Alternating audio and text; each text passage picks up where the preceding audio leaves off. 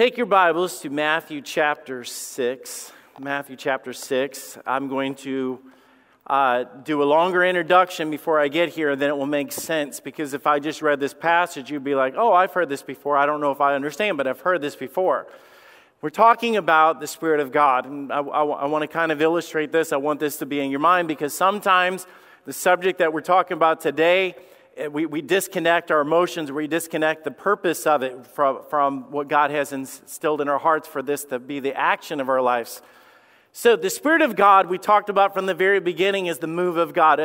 Brought it all the way back to the beginning when we talked about God creating the earth, and there was the Ruach of God, or the Spirit of God, and the Spirit of God went out, and it worked, and it created, and it gave life. And when He created Adam and Eve, there was dirt, and there was Adam, but there was no life. And God breathed into man the breath of life, and man became a living soul. That was the Spirit of God. We take it all the way to the New Testament. What do we find? The Spirit of God. We are dead in our trespasses and sin. You know how you're saved today? Because of the Spirit of God. If you want conviction to work in the church, it doesn't happen because we have great music or great programs or graphics or whatever. It happens through the Spirit of God. You want to see the lost brought in, it's the Spirit of God. You want to see the wayward restored. If you want to see addictions broken, there is a power, which is the Ruach, or the Spirit of God, that does what man cannot do. Amen. Preach that now. This is the power of God. This is the presence of God with us. This is the Spirit of God. And you just say, why don't we live right here?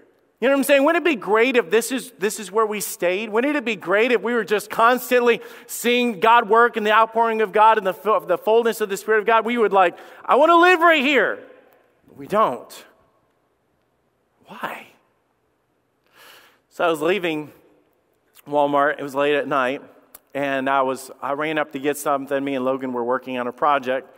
You know, when somebody's hustling something in the project, have you ever been there and you thought, man, that looks kind of shady. I don't know if I should go over there. Or they were I think they were selling something, whatever. I got a little nervous, whatever. And I'm just for the sake of my reputation stuff, I'm not going to even, dabble with that. So I walked way around it, and then I came back out, and they were out there hustling again. I didn't know if it was drugs. I didn't know if they were selling stuff that they stole. But I went over there anyways, and I bought a box. Just because I gave in, and these cute little girls were over there. They were like, would you like to buy a thing of our cookies and things? And I'll tell you, this is one of the best cookies in all the world. It's Samoa. Now, there is the Oreo, okay? That is the king, okay? There's nothing better than the Oreo. Does anybody out there back me up on that? Nobody? Okay, the Oreo is just a solid cookie, all right. But these cookies, let me read it. It's crisp cookies with caramel, coconut, and dark chocolatey stripes all over them. It's they're just beautiful. Me and Jenny get in this debate between cookies and donuts. She says, I'd rather have a hot, fresh donut. I say, I'd rather have cookie crumble. You can go back and forth on there. It does sometimes cause division in her house, but she knows how much I love these cookies. So they're only out for a limited time because of when they're selling them and stuff. So I was at home. I'd been on a diet for about a week and a half. I was doing good. And Jenny came home and she said, you'll never guess what I found at Walmart. She said, they sell the Keebler cookies that are like the Girl Scout cookies, just like that. They're called coconut dream cookies or something like that. And I told her, I said, babe, I appreciate you buying those for me, but there's not a chance in the world I'm eating them. I said, you can just put them away. Put them in the cabinet or whatever. I'm not touching those things. I'm not ruining my diet for a stupid cookie. I'm not doing it. So a week later, I was sitting on the couch, and I was thinking about how good I was that week with my diet and everything. And I thought I really deserve a reward. So I thought it would not hurt to have a cookie. I'm not saying a bunch of cookies. I'm saying a cookie. So I went in the cabinet, and I grabbed the package. I brought it back to the couch with me. I don't know why I did that if I just wanted a cookie, but I did. And I sat it down, and I opened it up, and I took out a cookie, and then I was thinking, man, that is such a good cookie. It's almost as good as the Girl Scout cookies. Then I picked up the package. I'm just reading it, and then I read on the back, and it said a serving size is actually 2 cookies. I thought, well, if a serving size is 2 cookies, I'm going to have 2 cookies. So I had 2 cookies. So I'm sitting there, and sometimes goes by, and I'm staring at that. I'm staring at the TV. I'm staring at the cookies again. Then I thought, you know what? It wouldn't hurt, honestly, to have 2 servings. I mean, 2 servings of something is not a lot.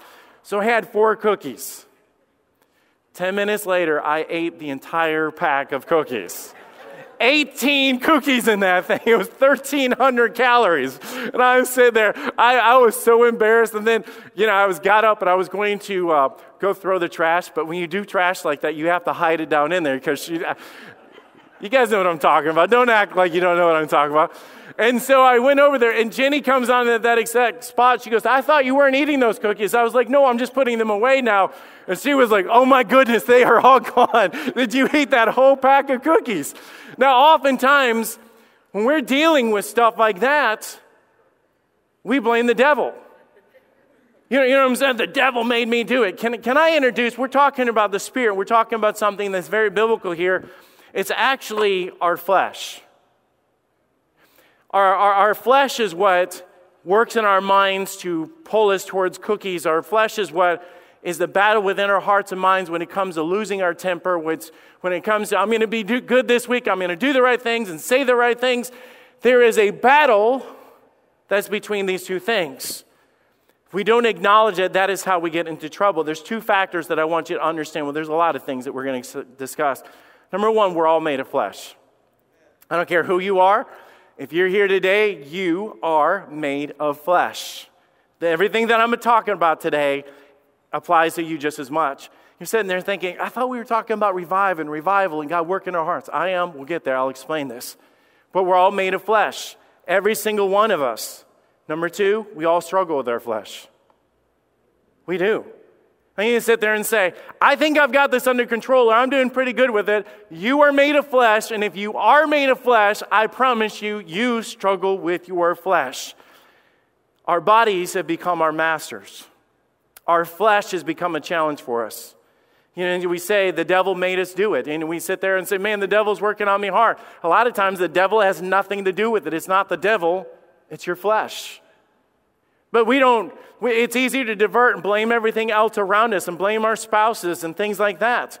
Our society, I'm going to say some things, and I want you guys to know that I'm speaking this from my heart. I believe this is biblical, and it's a real issue. But I just want us to be real and transparent with this. Our society, especially in America, is run by pleasures, and we're run by food. We are. We don't run our lives because of the idea that, I need food to survive. No, we have gotten past that in America, and I'm not saying that we don't need food to survive. The Bible says in Philippians, when he was calling this out in Philippians 3:19, whose God is their belly, whose glory is in their shame, who do mind earthly things. We have gravitated towards a society of instant gratification. I'm hungry, I'm going to order it. I'm going to go through the drive-thru. I'm going to do it on the app. I'm going to go to a vending machine. I'm going to get it. I'm going to get a venti. I'm going to get a grande. I'm going to get it supersized. I'm going to go. It is. We go out to eat. I sit there and it's like I want an appetizer. I want bread. I want my meal. I want a big extra side, and I want dessert afterwards. Besides the fact that I'm going to have a Coke with that has 200 calories in of itself. And you sit there and say, I don't have a problem with my flesh. Yeah, we probably don't, does it? I mean, none of this applies to any of us. It's our flesh. Through our flesh, we struggle with so many different things. We struggle with our identity. It's like we want to be liked. We want to be accepted. We struggle with our anger. We struggle with our flesh when it comes to being lazy. I'm going to go to church because I want to be in the presence of God. I want to grow as a Christian. I want to worship God. But then on Sunday mornings, I wake up and I'm so tired that I just can't get out of bed. It's my flesh. There's a pull in this direction. There's a battle that is raging for all of us. Let me explain our flesh. Let me just put this up. This is by introduction. Number 1, our flesh is corrupt. You sit there and say, oh, they're such good people, and I try and all this. The Bible is very clear that our flesh and of ourselves, we are corrupt. For I know that in me, that is in my flesh, dwelleth no good thing. For the will is present with me, but how to perform that which is good I find not. Paul was saying, I know my flesh, and I am constantly, because of my flesh, to do good is with me. I want to read my Bible. I want to pray. I want to seek after God. I want to live pure. I want to live righteous. It's there.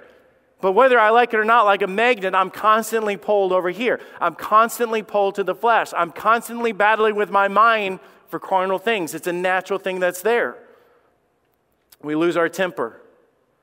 We do the things that it say, I'm not going to do.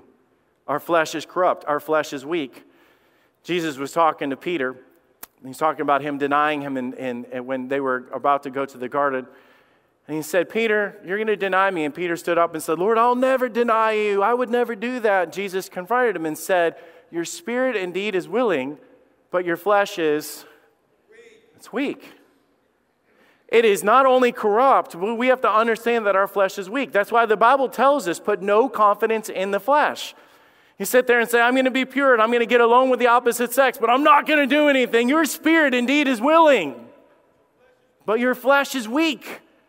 You sit there and say, I'm going to diet, I'm going to be so good, but I'm going to go to that birthday party where there's cake and pizza. But your spirit indeed is willing, but I promise you, your flesh is weak. Amen. It's weak. I'm not going to miss any more church on Sunday. My spirit indeed is willing, but my flesh is tired. It's weak. Our flesh is at constant war with our spirit.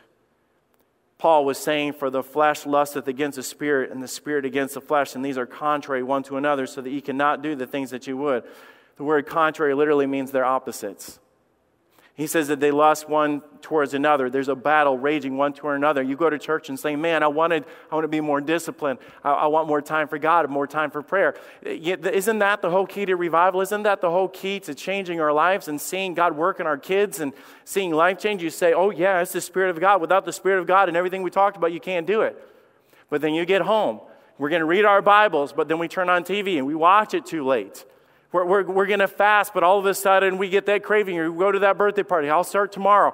We're pulled in this direction. It's a constant raging battle between the two of these. Here's the problem with that. Romans 8:8 says, so then they that are after the flesh cannot please God. If this is where we're staying and that's what we want, we'll never please God. You cannot have revival. You cannot have the move of God. You just can't.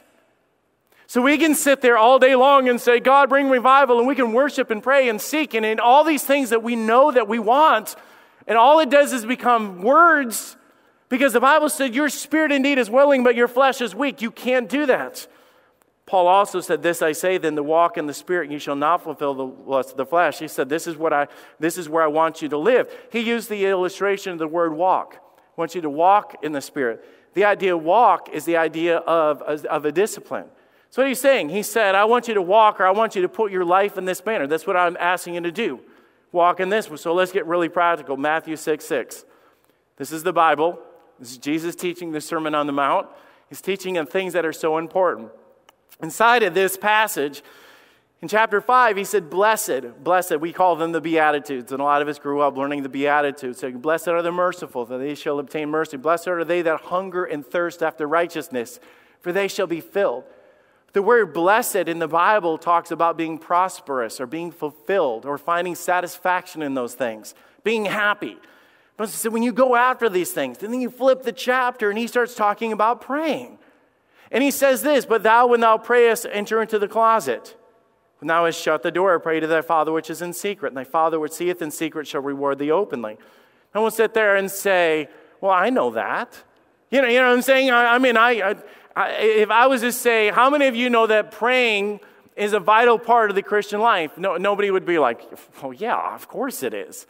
We've been praying since we've been toddlers at our bedside. We pray before meals. We pray at church. We pray to open up services. We pray to thank God for opening doors for Thrive Church. We pray during the invitation. Praying is part of our life. You say, why is praying such a big part of our lives? Oh, Jesus said it. It's important. It's what we do. It's not a shock. Verse 16, moreover, the word moreover also means this. It means to add to this, or this is also important, let me tell you this. Moreover, when ye fast, be not as the hypocrites of sad countenance, for they disfigure their faces that they may appear unto men to fast. Verily I say to you, they have their reward.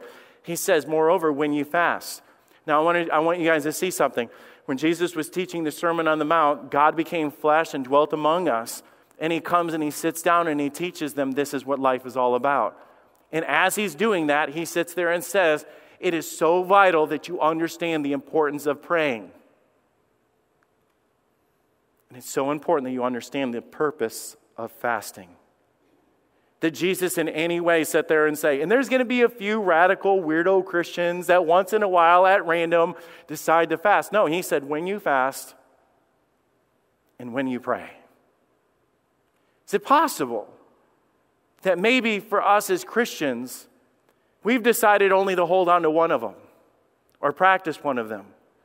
It's like us driving a car with gasoline in it, but we decide that oil's not important. How far are you going to make it with that philosophy? You say things are breaking down and things are not working right, and I don't understand all these promises of God, but I'm not experiencing them, because it could be that maybe we're leaving or taking out something because it goes against our flesh. It's uncomfortable. It's easier to say, God bless my job and I need a raise, and God help me to be able to get that new house, and God be with my kids today, than it is to deny my flesh. It's easier to ask and desire for more. This is a battle. So I think we need to get serious about this, because it's not something that is a Baptist thing. It's not something that's just something that I made up in an outline. This is what Jesus said. But it's such a weird thing to understand. It's something that we battle with. It's like, you're fasting. What do you mean you're fasting? It's like, I'm going to give up a donut so that God can answer my prayers. I'm going to give up a meal. And people come up to you and say, hey, let's go out to dinner. And you say, well, I'm not. And then they find out, not that you advertise, but they find out that you're fasting. And they're like, so let me get this straight. You're not eating dinner so that God will hear you more? And they're like, what? It doesn't make sense. So let's back up from what the world thinks, or even sometimes what Christian thinks, and let's just look at what is fasting. Fasting, number one, is simply resisting our flesh. We would admit that we all struggle with our flesh. I don't think that's something that you would argue with. You say, I don't battle with my flesh. Let's just try it tomorrow, okay? Get up. If you normally have a cup of coffee in the morning, that's how you start the day. Skip it and tell me how you're feeling by noon. You say, I have no battle with my flesh. Go ahead and try skipping lunch tomorrow and tell me if you're not cranky by 2 o'clock. We sit there and people get around us and like, what is wrong with you? I didn't get lunch today. Get out of my face. I'm just aggravated. Whatever. 2 hours of skipping a meal and we're ready to bite people's heads off. Yeah, we have no problems with our flesh. We're cool. We've totally got this. No, we struggle with our flesh. See, fasting is simply confronting our flesh. Just like Jesus was doing with Peter. He went up to him and was like, hey, Peter, your spirit indeed is willing, but your flesh is weak.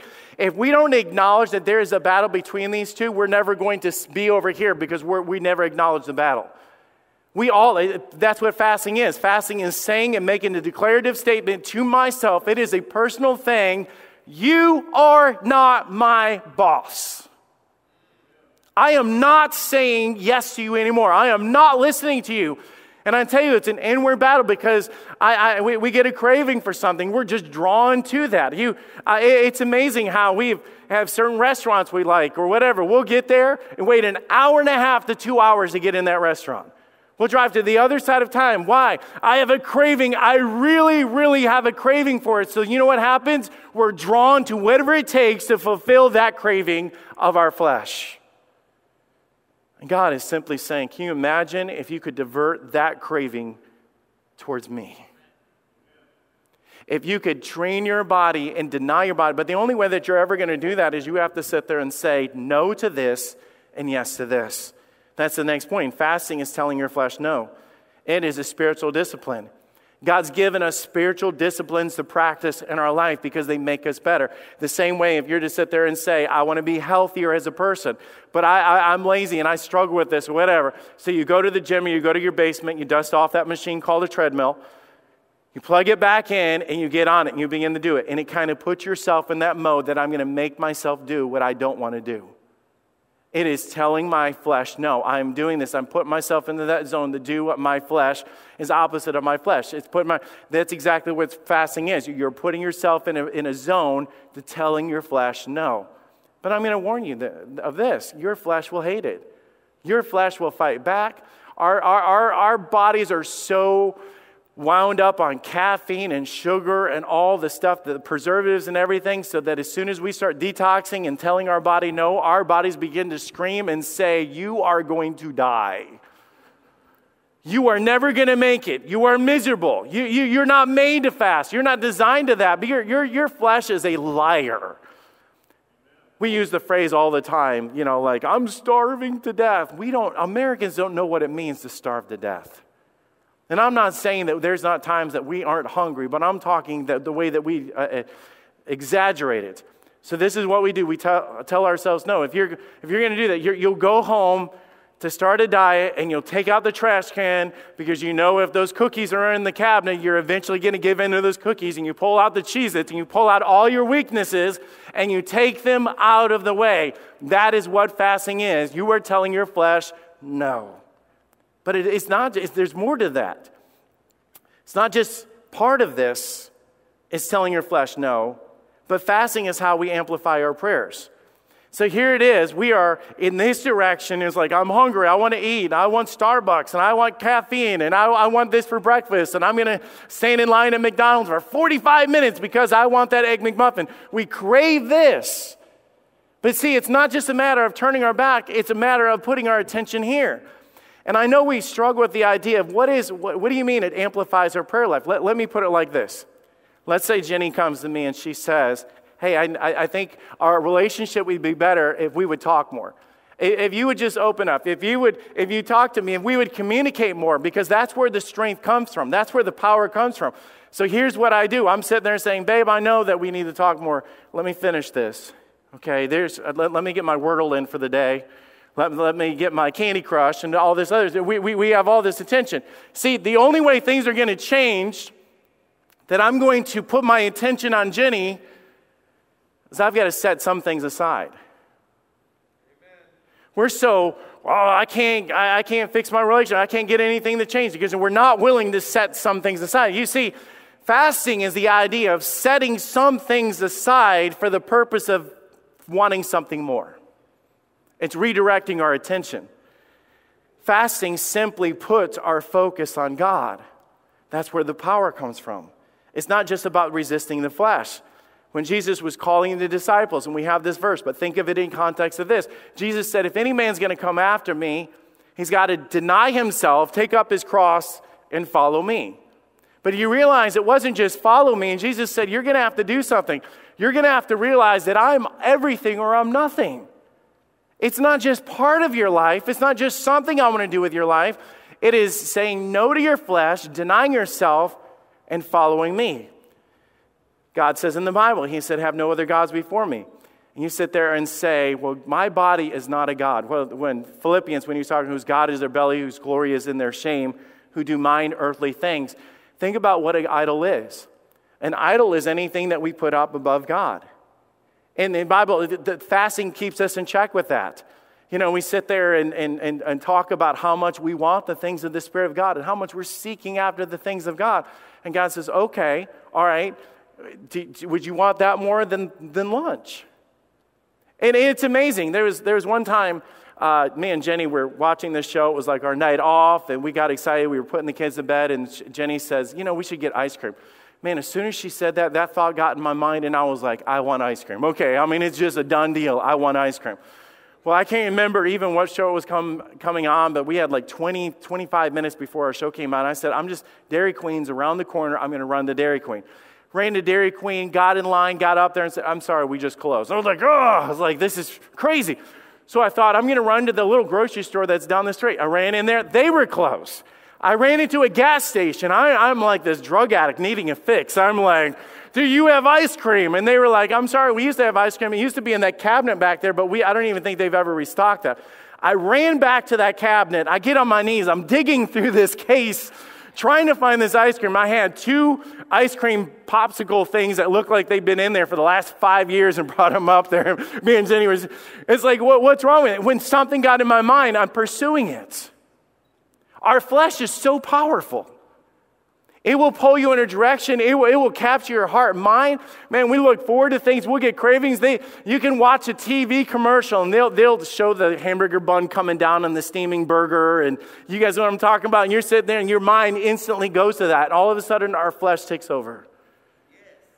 Colossians, thank you, Mark. Yes, that is like Colossians 3:2 says, set your affection on things above, not on things on the earth. See, fasting is literally saying, man, I know how much I have a craving for this.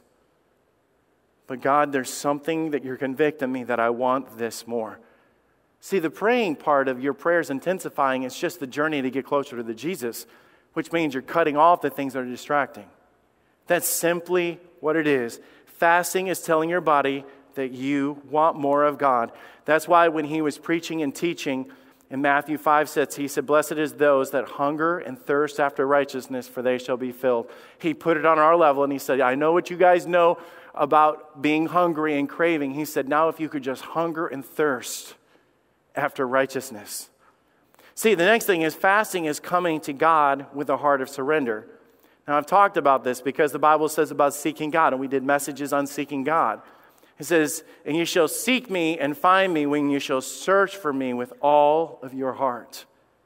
All of your heart. Now in church, it's so easy to sit there and say, I surrender all to Jesus, I surrender, I surrender. We will sing the songs, wave our hands, we get all emotionally excited about, man, you can have all of me. At the beginning of creation, did you know that these two were actually brought together? Did you guys know that? See, in Genesis, God created man out of the dust of the ground, that was his flesh. God formed man out of the dust of the ground and then breathed into his nostrils the breath of life, and then man became a living soul. So from the very beginning, you are more than body. We preach this all the time. You're going to spend forever somewhere. Why? Because you are more than body. You are spirit and you are flesh. You are body and you are soul. There's more to you than that. See, when the Bible's talking about, I want all of you, this is worshiping God with all of me. The part that, in Corinthians, he talks about glorifying God in your bodies, which belongs to God, and you are not your own. Paraphrasing that, but the whole emphasis is God wants all of us. So the idea of coming to God with my spirit and not being able to lay down my flesh is not really coming to God with all of me. We're still holding back. God instructs us to fast, but I can't give up a meal. And God's saying, how much surrender is there when you're still holding back? Still holding back. See, fasting is resisting our flesh. Fasting is simply amplifying our prayers or putting our attention on God. But fasting is part of the Christian life. I said this already, but if I was to tell you that worship is part of the Christian life, nobody would sit there and argue. And you'd sit there and say, well, of course it is, Pastor Tony. It's in the book. If I was to tell you that gathering to pray is part of the Christian life, nobody would debate that because you'd say, Jesus said that. But do we, in a message like this, sit there and say, I don't know why I came today because that's really irrelevant because I'm not doing that? Would we that want the Spirit of God to move so bad because we need a breakthrough with our kids and we need a breakthrough in society, we want to see people saved, and we'll sit there and say this a lot. We'll sit there and say, I know that God's coming back soon. We're living in the last days. Do you guys believe that? Yeah. Just turn on the news. Watch what's going on around us. Do you realize that those that when Jesus comes that don't know Jesus Christ, they're lost without Jesus? The only hope that they have is the working of the Spirit of God. Do you know how the Spirit of God, we sit there and say, God, I want you to work. I want you to work in this world today. I want you to show up. Do you know how God shows up? For ye are the temple of the Holy Ghost, which you have of God, and you are not your own. I will dwell in them, and they shall be my people, and I shall be their God. We are the chosen avenue in which God has decided to display the Spirit of God today. And yet we're living over here talking about how corrupt the world is and how much they need that. How serious are we?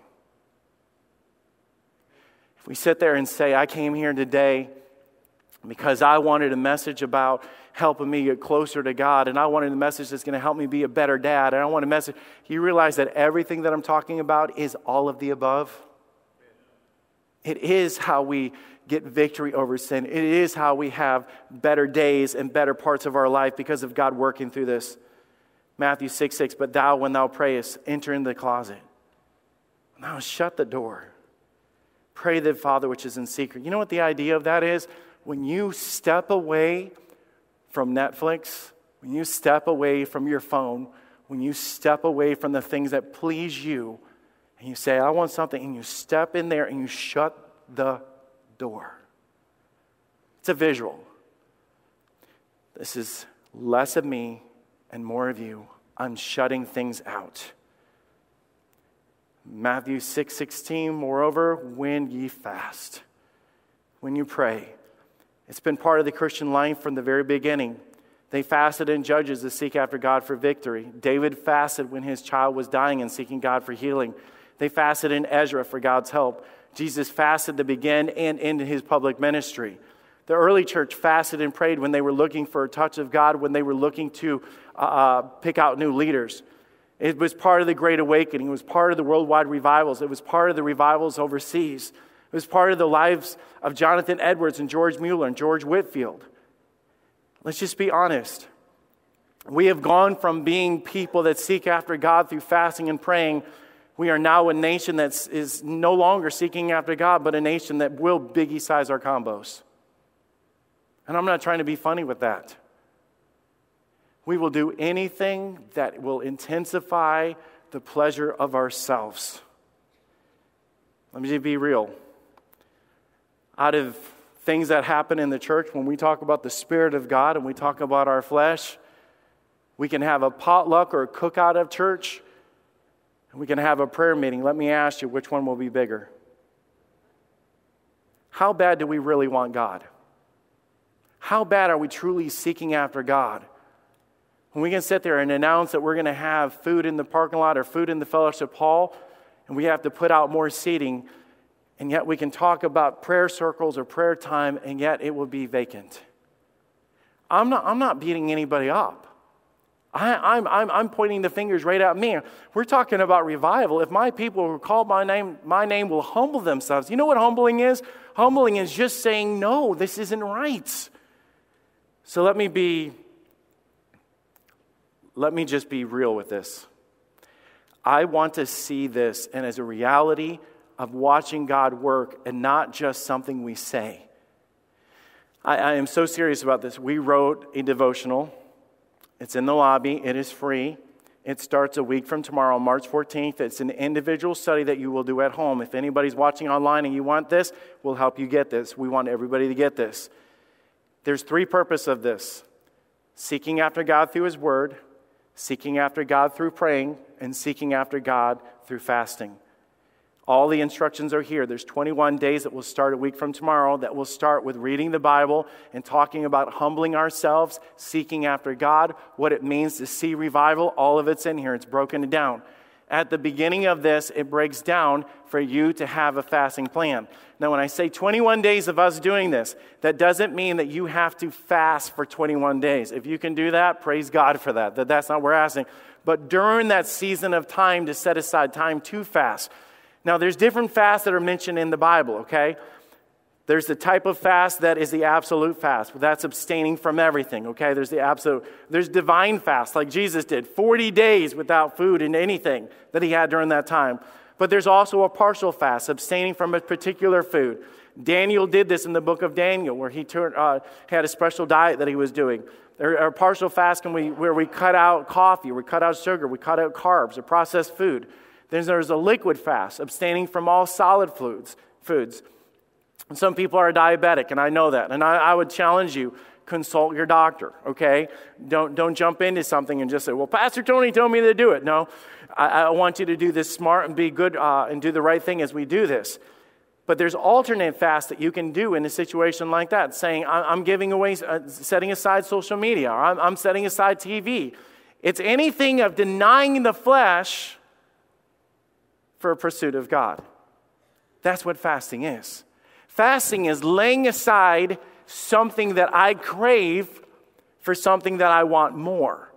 Fasting is saying no to my flesh because I know this is a weakness, because I'm saying yes to what God's doing to pull me closer to Him. You sit there and say, I can't do it. I would ask you to do this. Pray about it. Pray about it. Plan on doing it. Just get the book today and start reading through it. Remember, it's about your heart and desire. Because people say, I messed up, or I'm not good at this. If you turn and take one step in this direction and you blow it, that's okay, because there's going to be Tuesday after Monday and you can get up and try it again. My challenge to you would be just start. One meal, one day, just start.